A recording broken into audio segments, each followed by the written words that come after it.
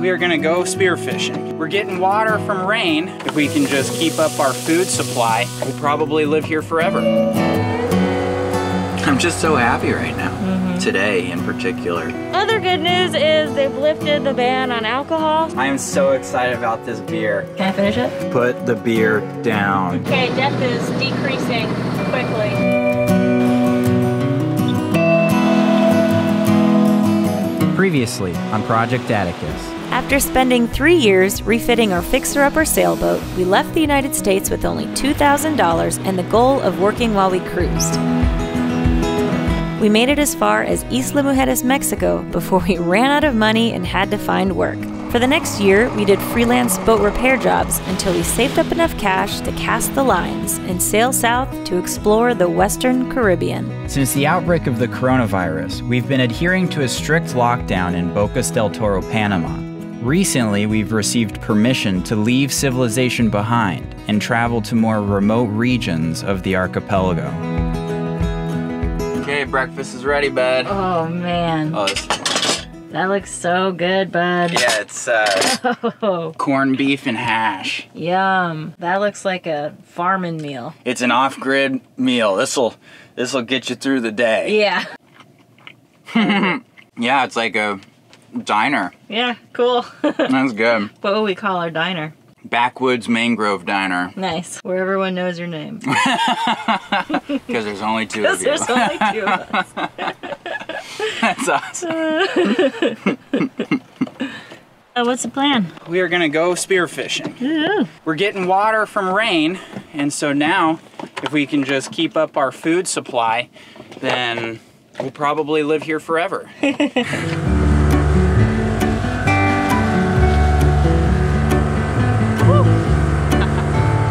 Ready to get some dinner? Ready, let's do it.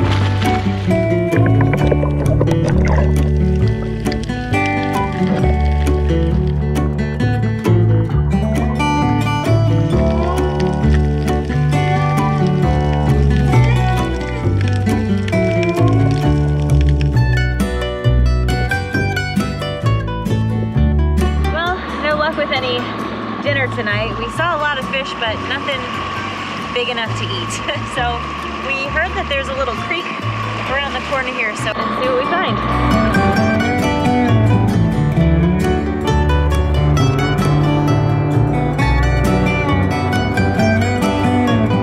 Ooh, I see beans.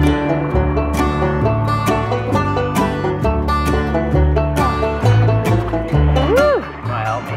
Now watch. You got this, buddy. Nice. Wanna run around? Yeah, it looks like a joke. Look at you. Look like a couple of goobers. Looking good.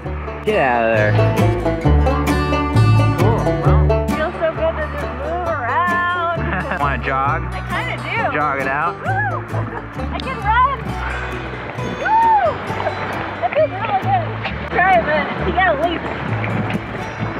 I feel like an astronaut Yeah, I know. after coming back from like a couple months in space. I know. I haven't moved around much. I know. It's weird.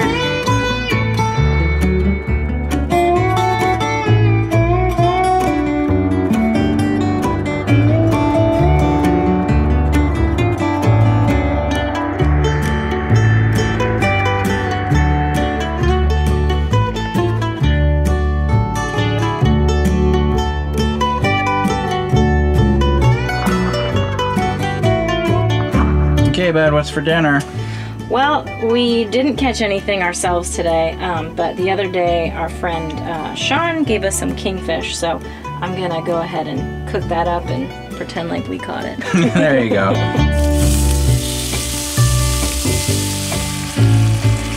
Kingfish Jamaican stew. Jamaican me hungry. Jamaican me happy.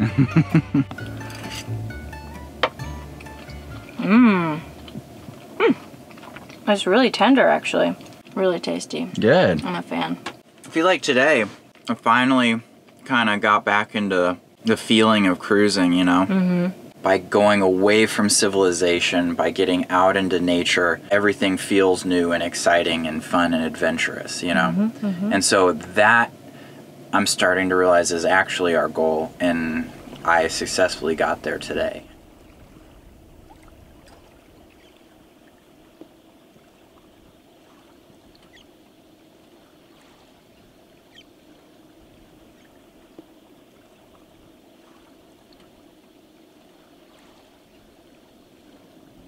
Well, it is a gorgeous day today, but we are running a little bit low on provisions. So normally when we're kind of sailing off-grid, we just kind of switch over to our canned goods and our dry goods and kind of wean off all of our fresh vegetables, kind of switch to potatoes and carrots and whatever's not gone bad. But we lucked out because there's actually a little market at the Red Frog Marina. So we're gonna hop in the dinghy and go for a little dinghy adventure. The market is about 7 miles away, and that's a lot longer than we usually go on little shit, especially for groceries. But it's a beautiful day today and it's in protected water, so we figured we'd kind of use it as an excuse to explore a little bit and stock up on some fresh provisions.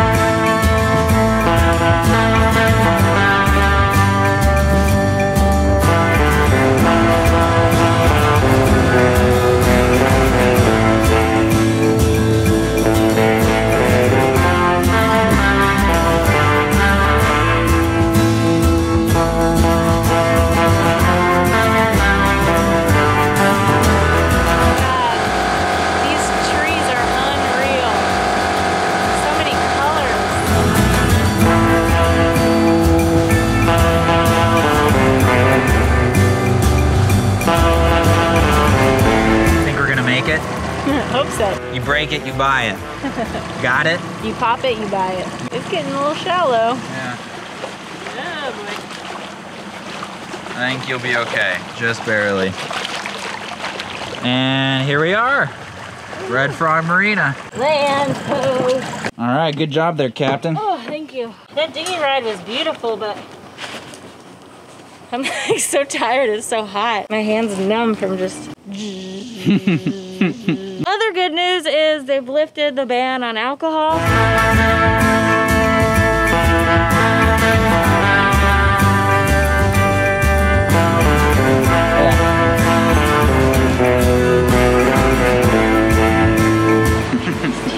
Oh my God, I am so ecstatic. They have local IPAs made here in Panama. Oh, yes.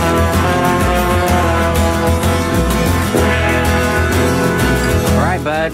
We gonna be able to get on a plane with all this stuff? We'll find out. We went a little, we went a little wild. Oh, man. Yeah, this one's, oh, I don't know.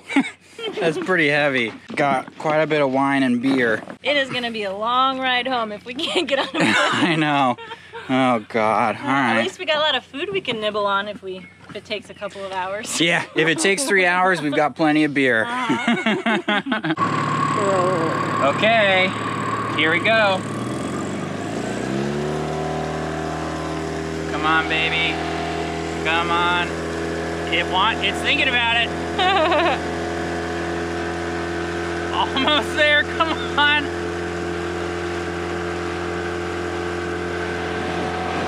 I think we're gonna do it, bud. Yeah, me too. We're still not even on a full plane.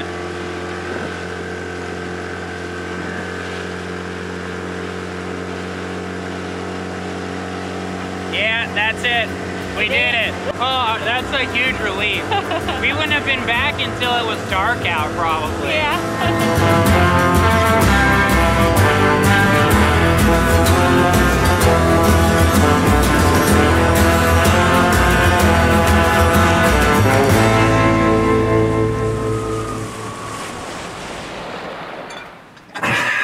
All right.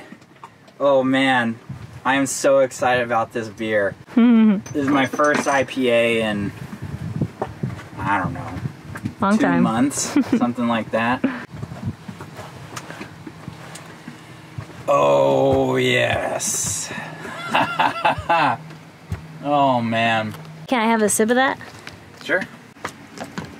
What do you think? It's good. Can I finish it? No. Put the beer down.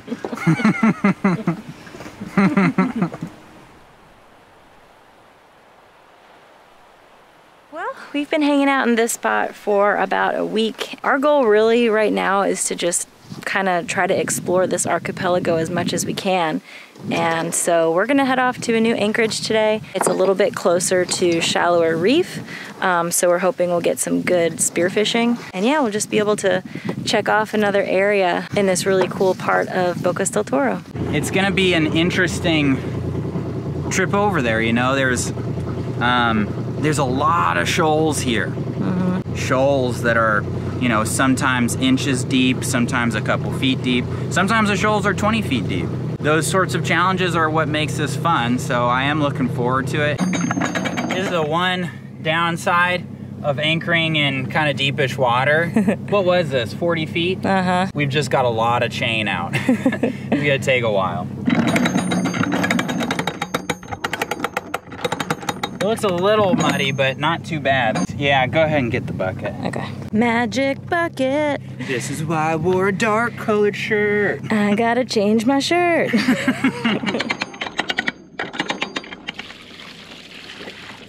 Okay, we're underway, bud. Yeah. You feeling hot? Really hot. Yeah.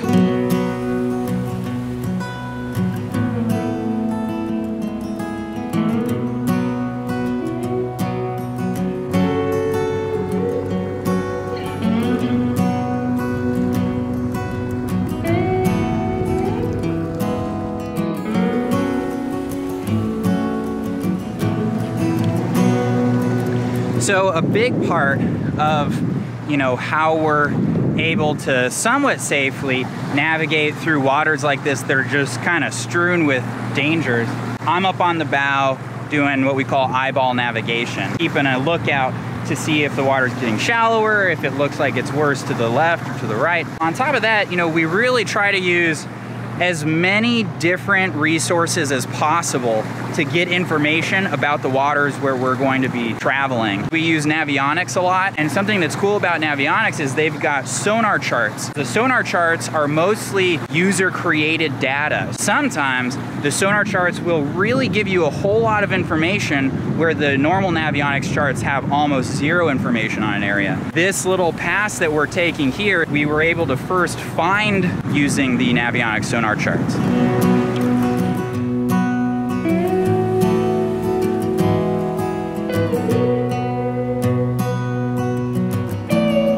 Okay, depth is decreasing quickly. 20, 17, 15. Yeah, go to starboard. Yeah, so here it's definitely getting shallow. Still 15, 17. Cool, yeah. What is it now? Back up to 25, 30, Okay. 39. Cool. You can see on a day like today, you know, when it's overcast, it can be kind of hard to eyeball navigate just because the whites of the clouds are reflecting off of the water, and so you're not really able to see the bottom very well. Okay, bud, so up ahead is probably gonna be the trickiest part of this whole thing, so just be a little bit prepared to do anything, you know? Okay. Be ready to go reverse or turn hard. Okay. Okay, so we're getting Depth to is some... 8. What? Depth is 8. Okay. Neutral. Neutral. What's the depth? Depth is 7. Okay. A little to starboard. Go to starboard.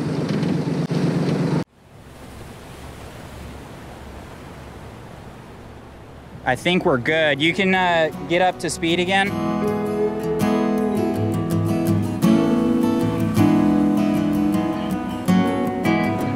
All right, so that went well. For this next reef pass that we're going to be making our way through, looking at navionics, it looks as if there is reef right in the middle of the pass. On the satellite imagery in our cruising guide, that reef pass is totally open. This is an instance where navionics has slightly off information, and our cruising guide is kind of the thing to use.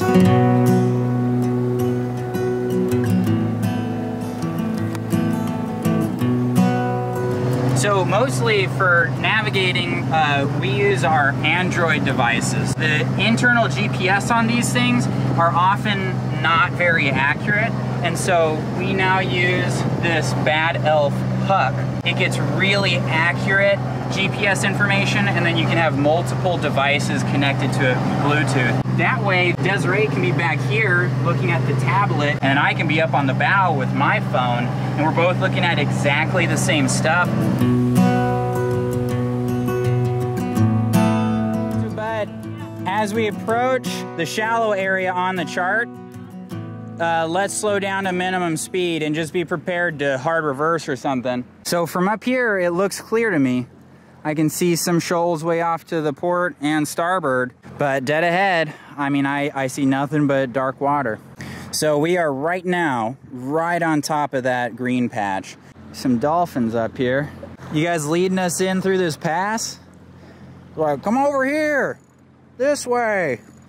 What's up, guys? Yeah! Okay, I think we officially made it through the pass. So there's the shallows on our port side and the shallows to starboard.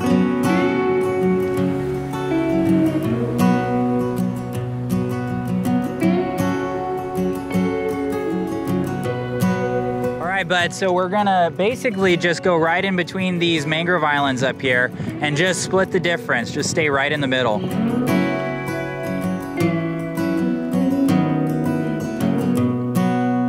What's the depth? Depth is 22. So I think this is the spot. All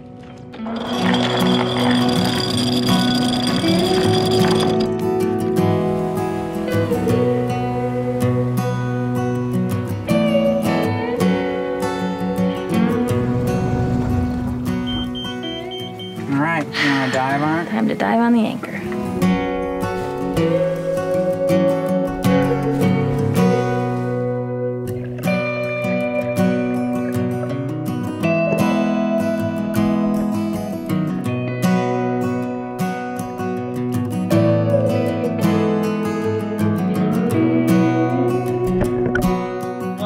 Not finding that anchor. I was swimming down and I basically hit my head on the bottom. Ouch! You want to swim to one of the mangroves?